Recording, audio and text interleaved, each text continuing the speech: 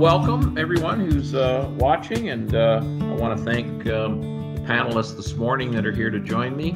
I've got Councillor Debbie Sherwood, who is also the council representative on our local BIA. I have Alison Shield, who's the director of our BIA, and this morning we have Rodney Huff, who is a former president of our local BIA and also a small business consultant and an entrepreneur here in Orangeville. So welcome everybody. Thank you for joining us. Good morning. Yeah. What I usually do with these is just kind of do a quick around the table and just ask everybody how they're doing with coping with COVID-19 and the disruption to our lives. Just wondering how things are going personally and with your work life. So Debbie, do you want to jump in and give us a little update? Sure, Your Worship. First of all, definitely different times for all of us. Here's an example where we're doing meetings virtually. I'm starting to learn to adjust to that as our new way of life. As far as home, I can't believe that we have been in these times for over a month now. It's quite something that it has gone on this long, and unfortunate to be continuing. But other than that, doing well, and like I say, adjusting to these types of meetings during these times is definitely something that I look forward to getting back to connecting with my peers in person again. Right. Have you been receiving emails in your position as councillor from people about their concerns? Very little. I get the odd phone call and everything, but I think in general most people are, adhering to the rules that are coming, not just from local government, but all the way up to, our chief medical officer. So I can honestly say that I have been getting a few. The odd one has been the small, some small business owners. And it's nice to be able to refer them to the other resources where they need to go to get some information, because, at the beginning, everything was so uncertain, right? Where they could get funding, this and that. So now things are starting to come together. And as we all know, the government's making new announcements almost daily. Right. Great. Thank you. So, Alison, how's your family coping with all of this? And what are the new things that are part of your reality now? Yeah, so it's I guess in large part my life hasn't changed a lot. I mean, I'm working from home instead of going into the office. My husband is still going to the office every day. My 16-year-old daughter, instead of being extremely busy and never home, is holed up in her bedroom and comes down to eat a couple of times a day, and that's pretty much it. But it's actually been kind of nice because our relationship it's always been very good, but now we're even closer than we were before. So that's really, really nice. And so we've had lots of time to talk and to enjoy each other's company. So that's great. My son lives in Kitchener.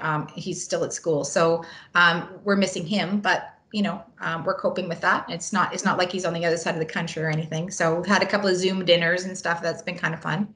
But for the most part, I started something new. I started volunteering at the food bank 1 day a week. So that's been a really eye-opening, and it's really changed. I always knew the food bank was important, but now it's, I think about it much more often than I used to. Every time I go to the grocery store, I think about it. And, I am much more aware that there are so many people in need in our community, especially now. So that's really been eye-opening. But other than that, and I've put on COVID-19, I think, but we'll cope with that after we're all said and done. But no, generally speaking, and my business day, I really need to start creating boundaries for myself, because it starts in the morning and it goes until, the wee hours of the morning. So that has been different, but, I'm sure I'm not the only one. On Monday, we're going to have Heather Hayes, the executive director of the food bank, on our coffee chat, and we're going to talk about food security or insecurity, as it may be, in some people's lives, and also about supply chain. I'm trying to get one of the local grocery store managers on board, and I have Councillor Todd Taylor, who in his day job is the director of sales for Dare Foods. So he for United States. So he's really embedded in the supply chain in the grocery area. So it'll be interesting to get some perspective from Todd as he continues to work. I think he he said their sales, for instance, for his products have spiked incredibly. I think he said they were up something like 40% in the last month, if I'm not mistaken. So anyway, it'd be interesting to hear what he's got to say, as well as Heather.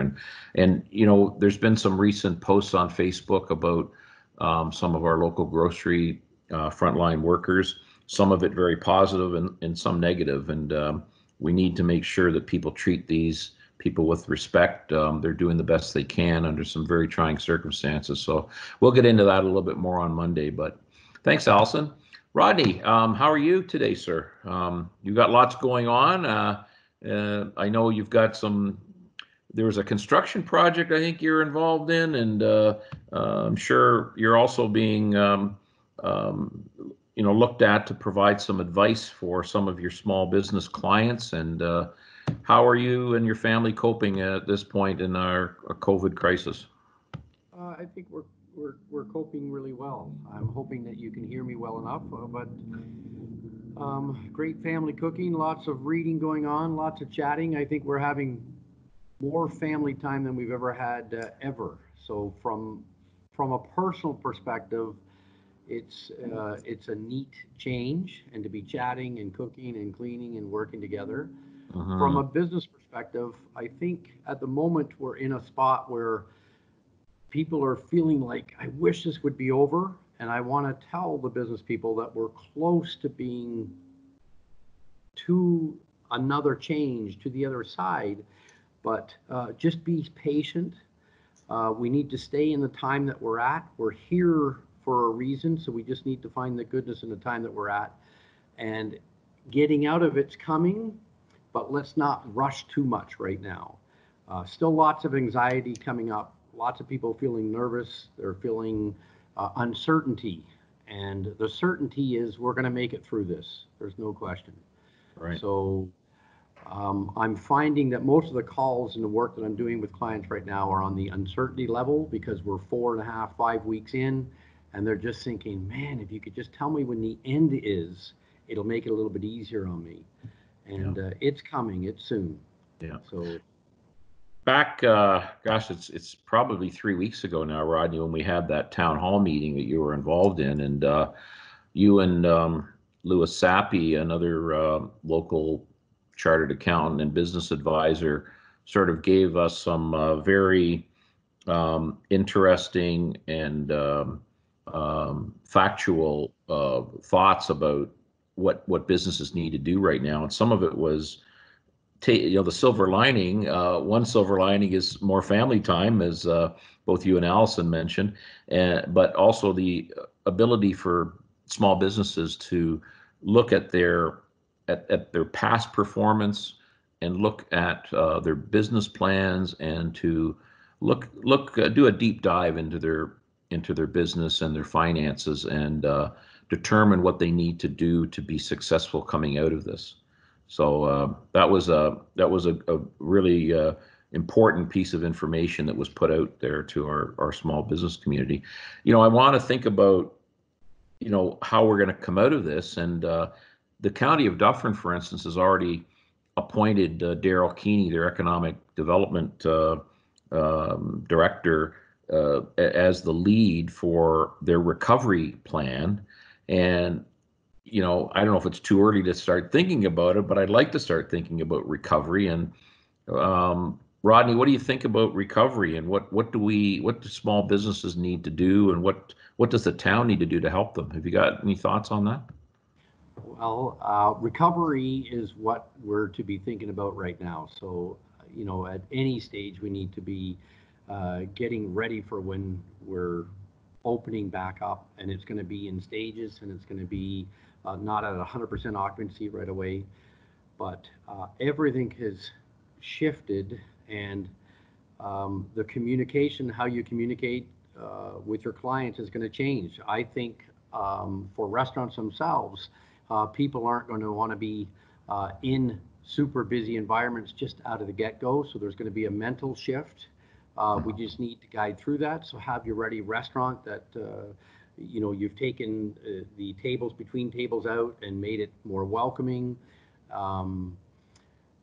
As far as an economic standpoint, when we went through that last meeting, we've had some really good support put out to us by the government, and they've lowered some of the thresholds so that businesses that weren't doing as much labor are now applicable for it. So they've got financial relief.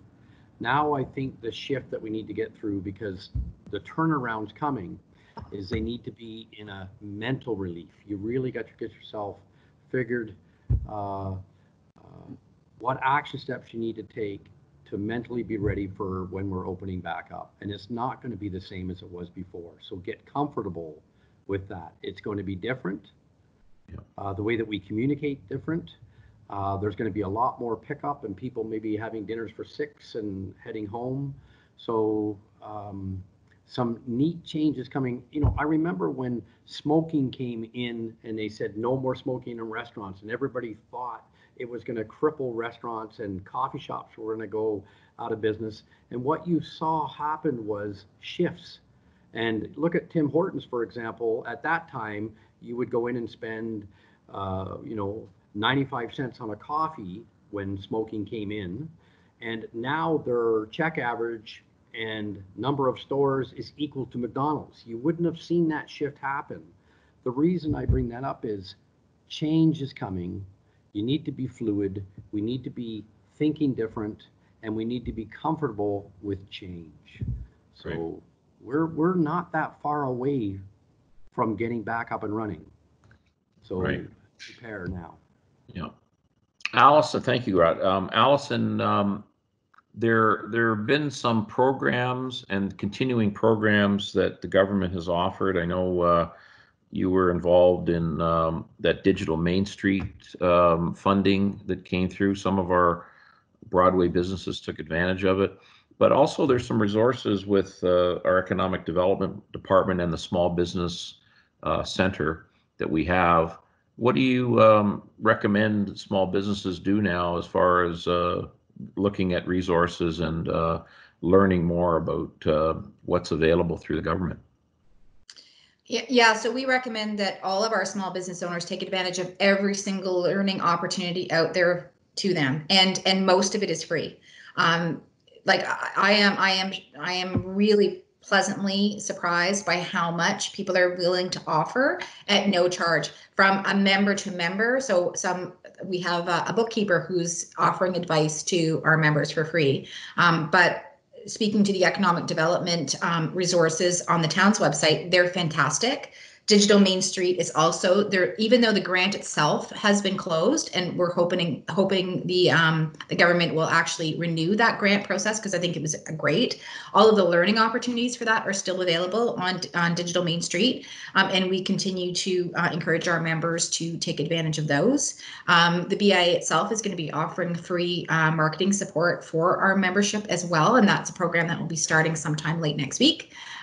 So there are lots of opportunities, and we continue to share those with our members on our member Facebook page, on our website, via email. But take advantage of everything that's available to you. And I know some members are busier than others. They're busy working on their businesses instead of in their businesses right now. And so this is the time to take the time, give yourself an hour every day for learning and expanding your horizons.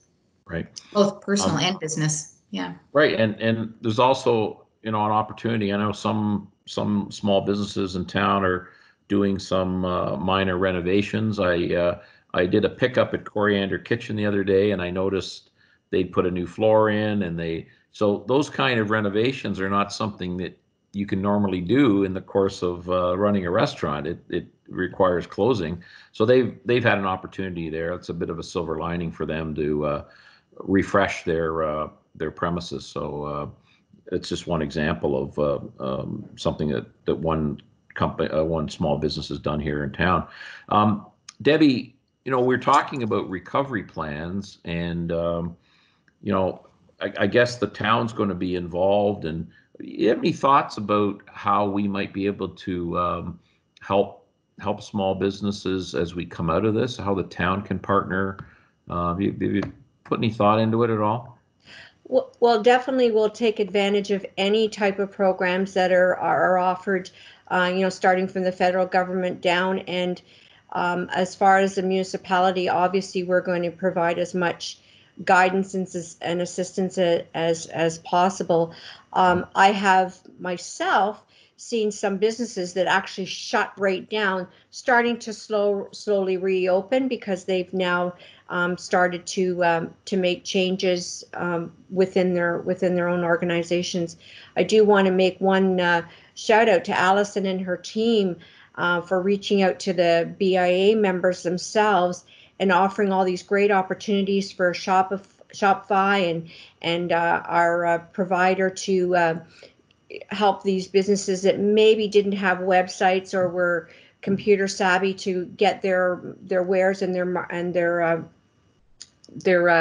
businesses online, because like the big monster Amazon, they need to get their products on there and have it known. So I think if the town can assist any business, whether it be BIA or any, right up to our large manufacturers, we're going to be there to guide them as much as we can. But I see the recovery, as Rodney alluded to, we will probably do it slowly, and this is going to be a mindset that all of us will be out once we do get back out there to reality. I think we still need to be mindful of the social distancing, and I think this is going to go on for many, many months.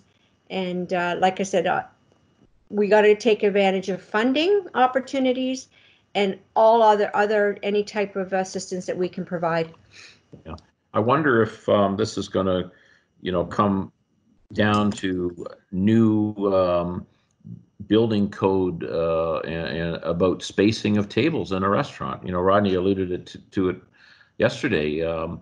People feel crowded in a restaurant now. This whole issue of physical distancing is now part of our reality, and you wonder if restaurants are going to have to rethink their financial plans with respect to seating, and hopefully they can pick up with takeout.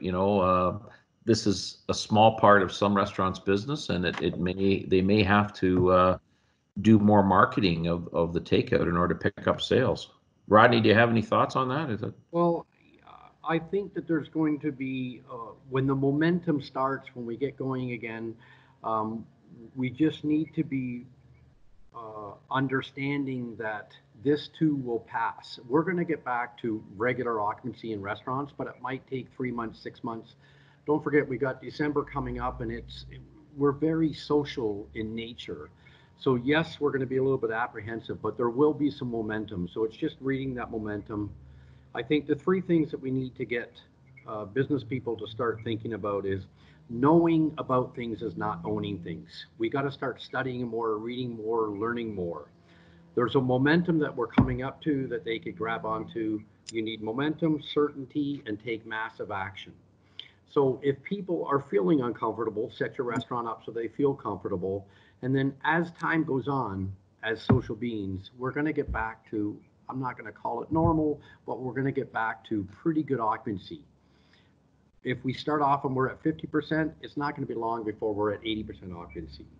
Mm-hmm. Now, from a small business perspective, we have a chance right now to look at our expenses. We have a chance to look at our business as a whole and our employees, and really starting to work our mindset as to where am I going, how am I going to get there, and what do I need to make it happen. It's gonna work. We will lose some businesses throughout this process, but the majority of them are going to be here because they're good, resilient business owners. Right. And I think there's countries around the world that don't have the financial resources and capability of Canada, and they're going to be hit a lot harder than we are. I think we're going to be one of the countries that's going to come out of this faster than most other countries because of those resources. And I need to tip my hat, because I think both Prime Minister Trudeau Premier Ford and the programs that they put out there. They've put a lot of thought into it, and I think a lot of people have been able to take advantage of it, both small business people and just the average citizen in Canada, and they haven't left too many gaps there. Most people have been thought about and you know, have a program that they can tap into. So hats off again to them. So yeah, just to add to what you're saying, Your Worship, I'm very impressed with the government on every day kind of revisiting things and what more can we add. And when the Prime Minister gets up there and said we're looking at giving some type of rent relief to small business owners and stuff like that, we know then that they are taking the concerns of not just residents but businesses and students. And so this is a daily chore for them, and like I say, kudos to all levels of government for thinking outside just one circumstance. yeah. I'm glad we have a federal leader that's not recommending injection of Lysol disinfectant. Craziness. Look, I think we've been living in a time where things have been going really well for the last 11 years, and we tend to not be as disciplined from a financial perspective.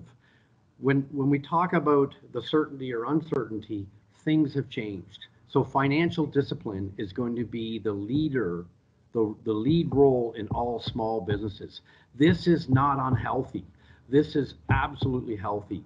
You're absolutely right. The help that the government is providing is excellent, but it stops there, and it starts with the owners understanding more about their finances. Giving the help is awesome. Two kudos, heads up, it's great.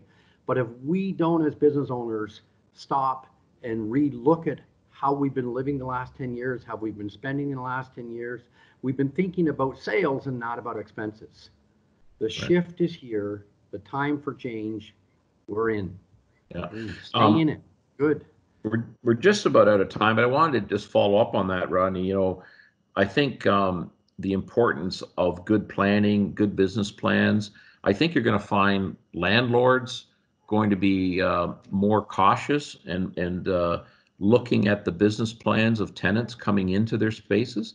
I think there's going to be a little more requirement now for a really comprehensive business plan that a landlord's going to look at, because you can't just show up and move in without, it's painful, because there's been a few businesses on Broadway that have come and gone inside of 6 months, and it's because they haven't done the proper due diligence and put a reasonable business plan in place. Sorry, Your Worship, I'm having difficulty hearing you on that, but you've talked about business plans. The business plan is awesome, but what business people, small businesses need to do is to look at three things. You've got to stay in touch with your cash flow statement. Cash flow is king. Cash flow is the reason you're running the business. The second statement you're going to look at is your balance sheet. Your balance sheet is telling you where your money is and what your debt is and what your debt load is. And the last thing is your profit and loss. And the profit and loss is your revenue coming in less your expenses equals what you have left over. Now, in most cases, small businesses look at the profit and loss statement, but it's the third one that you need to look at. Cash flow is king. And if we start shifting from being in the last 10 years have been awesome and we haven't been financially disciplined, rather than the business plan, we just need to look at three simple things: cash flow, balance sheet, and profit and loss.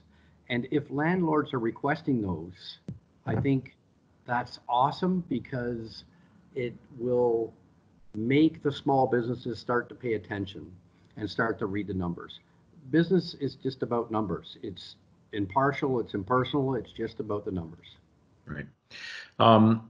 So the federal infrastructure minister, Catherine McKenna, made a statement a few days ago that municipalities should start looking at infrastructure projects, because they're going to have a stimulus package to get the economy back rolling again. So some of the things that our town has got on the horizon, and Allison, you might want to speak to this, but we're already starting to talk about the parking garage, / commercial building potential across the road from Town Hall. We were talking about Alexandra Park, public square revitalization. We're talking about our sidewalks and the new streetscape that is going to be designed coming up in the next few months. Things like the Hanson Road Bridge that Councillor Sherwood and I get notes about from time to time, that's been percolating for a number of years. These kind of things will help.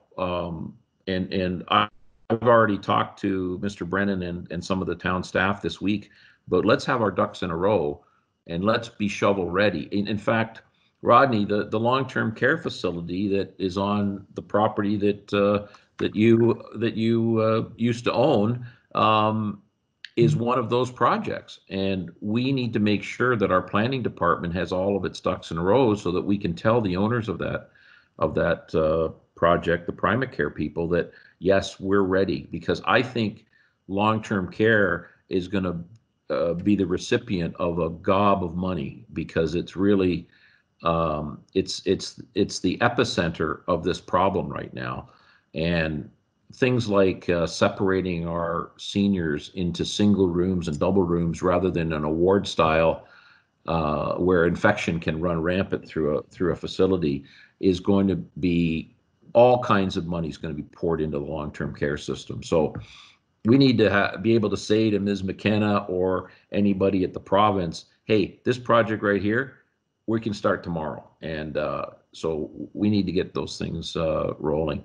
So let's just go around the table one more time. Debbie, just want to have one final statement of encouragement and positivity, hopefully, that I think we're a strong town. We do have some reserves. We got a lot going for us here in Orangeville. We're the kind of the economic hub of Dufferin County, and there's lots of good things that we have in the future here. So if you want to, yeah. I agree, and I'm very glad that you mentioned about being infrastructure. We have to be shovel ready, or we're ready to roll, and this will just do a domino effect. Once we get the infrastructure up and running, then that brings business back to us. Just to reach out, one quick statement to our small business owners. If you are feeling that you're struggling in any way and need any type of guidance, I can tell you we have wonderful staff available at our BIA board. If you're in the BIA area, if you're outside of the BIA area, we would still help you anyway if you want to reach out to us. But you've got the great resources of our economic development at orangevillebusiness.ca. You've got DBOT, and then all levels to provincial rate up to the federal level. So please don't hesitate to reach out to any of these people, because we are there to all help each other. We're in this together. Right. Absolutely. Allison, do you want to add on to that at all? Well, Debbie has said that very eloquently, and I agree with her. So take advantage of every opportunity, whether it's business resources, loan, like anything that works for your business. Educate yourself. Take an opportunity to learn, expand your business in any way. Look outside the box. Don't think traditionally, think outside the box. Jump on board if you're a BIA member with our new online marketplace. You'll be receiving information about that. Please contact us about that. So there's those opportunities. But I agree with you that infrastructure stimulus packages will probably be coming to municipalities.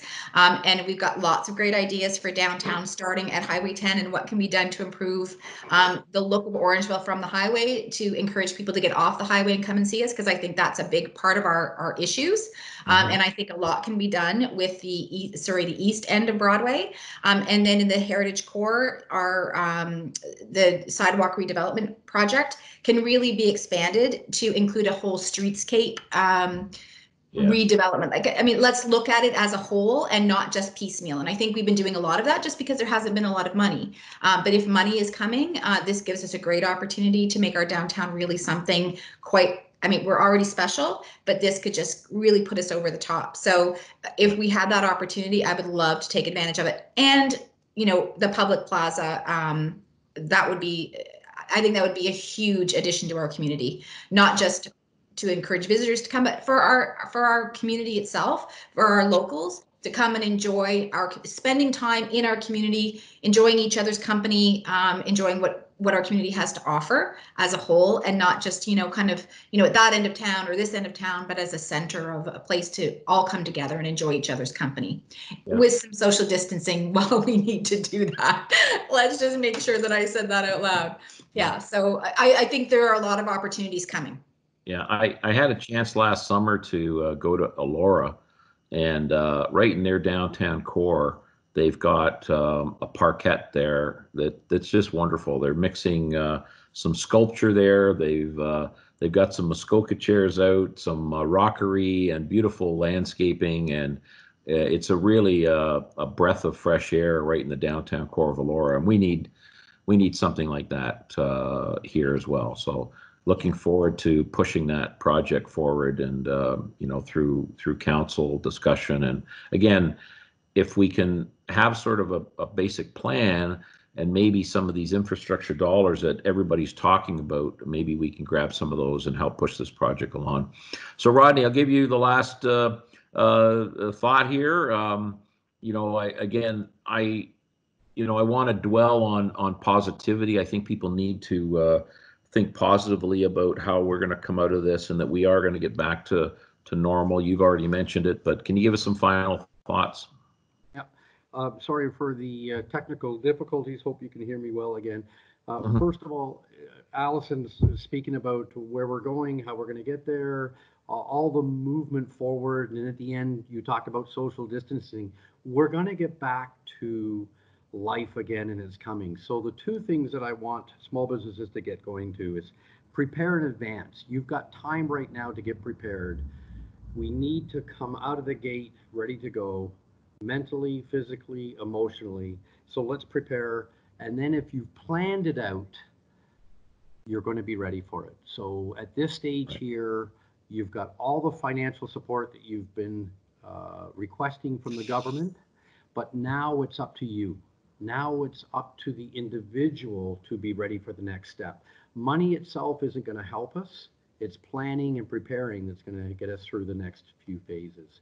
By the way, the town of Orangeville is amazing, and it's a very attractive market. And I do think that we've got a step ahead of other towns in the sense of what we have. We've got a blessed place to live. We've got great business owners. We're going to make it through this. Let's get ready for the startup coming. It's coming soon. Yeah.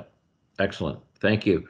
So just want to thank everybody for joining me this morning.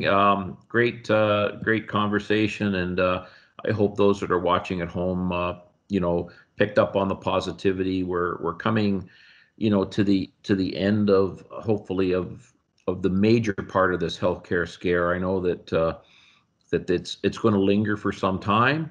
I think the focus on safety of our long-term care facilities is paramount. We've seen the numbers now. It seems like 70% of these deaths that have occurred have happened in long-term care facilities. So the government really is going to have to look at their hygiene protocols and the enter and exit of staff and visitors to these facilities forever. And you're going to have to change how people interact, unfortunately, with our seniors. So that's going to be a focus going forward. But I just hope that the protocols that are coming forward, and things the science community is looking at now, testing for antibodies to sort of prove that you haven't that you've been immunized against this disease. All of these kind of testing protocols are going to help us move forward as soon as possible. So again, thanks again for everybody this morning. It was good talk about the business community in Orangeville, and we've got lots to be thankful for and lots to look forward to. And again, all the best, everybody. We'll see you soon. Thanks. Thanks for having me, Sandy. Okay, have a great day, everyone. Take care.